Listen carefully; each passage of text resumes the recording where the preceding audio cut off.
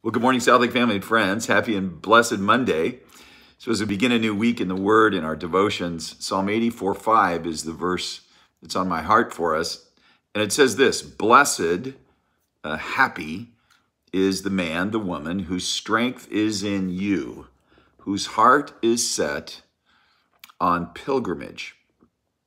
So this idea of our hearts being set on pilgrimage, what is that talking about? Well, in the Old Testament, we know the Jews several times a year, particularly for the three great festivals, Passover, Tabernacles, and Pentecost, would come from all over the nation of Israel, gathering together as they would ascend to Jerusalem, and particularly coming into the temple area, and to offer worship to God. It was the height of the center of their spiritual experience. And so the psalmist is referring here, though, to something that I know Jesus really took and internalized, that coming to the presence of God for worship, as it were, to the temple. But in the New Testament, Jesus took everything that was external and made it internal. And so we see this psalm, for instance, in God's Word translation, it says, "Blessed are those who find strength in you.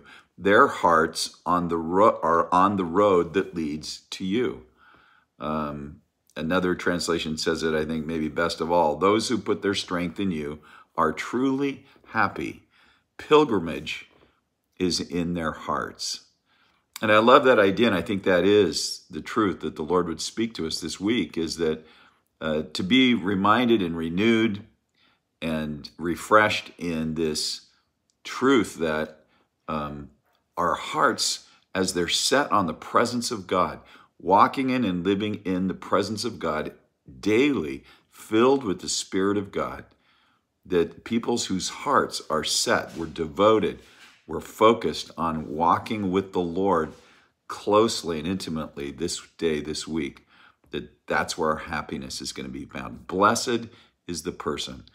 Blessed, insanely happy is that word, the makarios, the Greek word in the New Testament, but the same idea that's here in Psalm. So that's my prayer for you and for me this week, SouthLake family, and I pray you'll be able to receive that as God's blessing on your life. So let me pray. Lord, we commit to today our way to you. We ask you, Lord, to fill us with your Spirit. Lord, help us to have this sense of pilgrimage throughout this week, but that we're not going somewhere in the distance as pilgrims to find you, but the Lord, you're in our hearts, and we have this relationship with you internally. Fill us with your Spirit. Fill us with the sense of your presence, and may you fill us in that process with joy this week, we pray, in Jesus' name. Say amen with me, will you?